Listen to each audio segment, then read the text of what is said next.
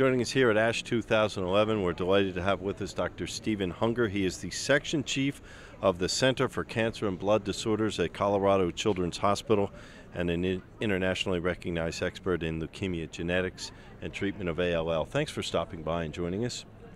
Thanks very much for having me. Let's start, Doctor, first with the overview of ALL. Sure. Acute lymphoblastic leukemia, or ALL, is the most common type of cancer that occurs in children. Accounts for about 30 to 35% of all pediatric cancers. Overall, in the U.S. each year, there are 5,000 to 6,000 cases of ALL diagnosed, with about half of those in children and about half of those in adults. This is a disease that was incurable 50 years ago, and today, at least in pediatrics, we expect 85% or better will be cured. And some of the best success you have in treating children with this is treating them as children and adolescents in that kind of a setting for them, right? That's right. We have, if you will, expanded the concept of the age of patients we treat in pediatrics, and historically we tended to treat children less than 15 or 16. We've moved up into the late teens and early 20s, and there's a lot of data that suggests, for reasons that aren't really clear, that older adolescents 16 to 21 treated in pediatric centers on pediatric clinical trials do better than the same age group treated in adult centers on adult trials. So good news in this treatment is Erwinase, and you've been involved in the clinical trial with that, now FDA approved. Can you give us some insight on that? Sure. One of the essential drugs in treating childhood leukemia is asparaginase, or L-asparaginase. And there are several forms of L-asparaginase available in the U.S., with Erwinase now being the third commercially available. There's what we refer to as native E. coli asparaginase, which is relatively short-acting. And then there's a longer pegylated form called pegasparaginase, or Oncaspar, that is long-lasting and has become the standard frontline treatment in childhood ALL as part of those multi-agent regimens. The problem with asparaginase products is that they are proteins. Unlike most drugs, they're proteins produced either in bacteria or recombinantly, so there's an incidence of allergy to them. And once you become clinically allergic, you can't get that product again. There's also an incidence of what we call silent antibodies, where patients don't have symptoms of allergy, but have a silent hypersensitivity reaction where they destroy the agent and it's ineffective. So one of the problems we've had until recently is if you develop the native asparaginase and the pegasparaginase use exactly the same asparaginase molecule. So if you're allergic to native asparaginase, you can try the pegylated asparaginase. If you're allergic to pegylated asparaginase, the native asparaginase, you can't even try. So what's happened is when patients become allergic, there has been no second-line drug until recently, and you just have to drop that drug out of the treatment regimen without any ability to substitute for it.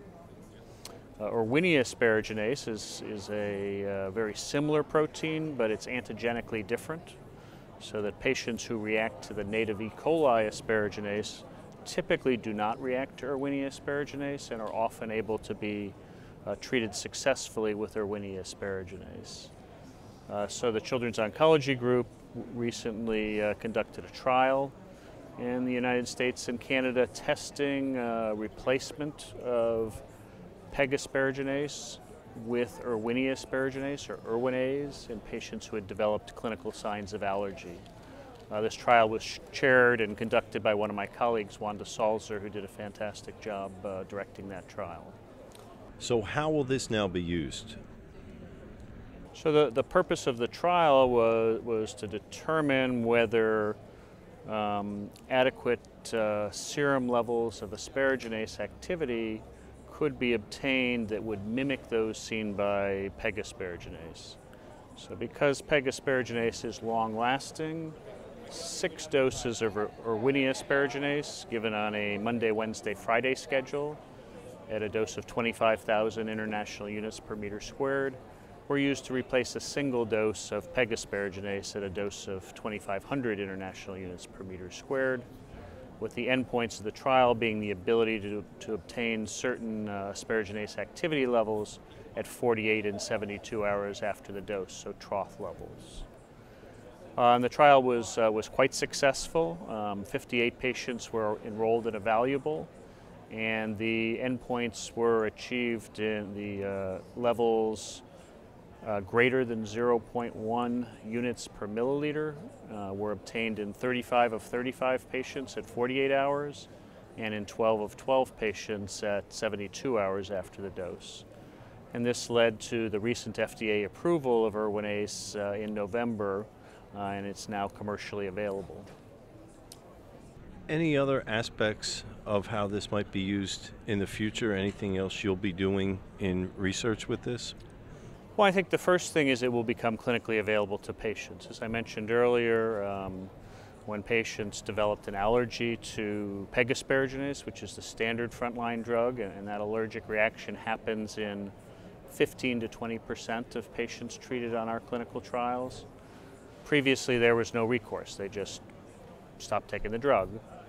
Now the drug will be commercially available for purchase for a patient on or off a clinical trial, and they will be able to replace the Asparaginase with Erwinia asparaginase or Erwinase.